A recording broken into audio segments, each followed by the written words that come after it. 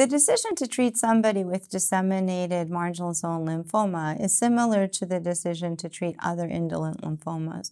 We have to keep in mind that these patients have long life expectancies, and we do not want to overtreat patients, especially if the decision is made to treat them with drugs that have significant side effects.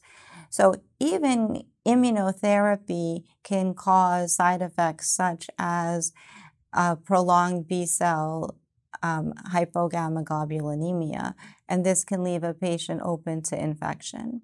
When we add things like alkylating agents, we also add an added risk of secondary malignancy, such as AML or myeloproliferative neoplasia.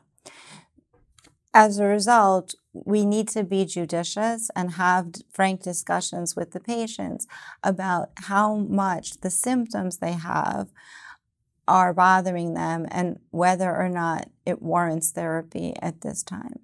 We look at a number of different factors when we choose a first-line therapy for patients with disseminated marginal zone lymphoma.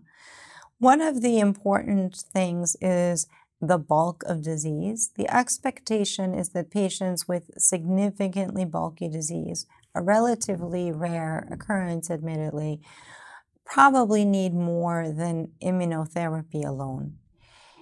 The reason for that is that you will more likely get a partial response with immunotherapy alone than you would with immunochemotherapy, which is associated with a high complete response rate.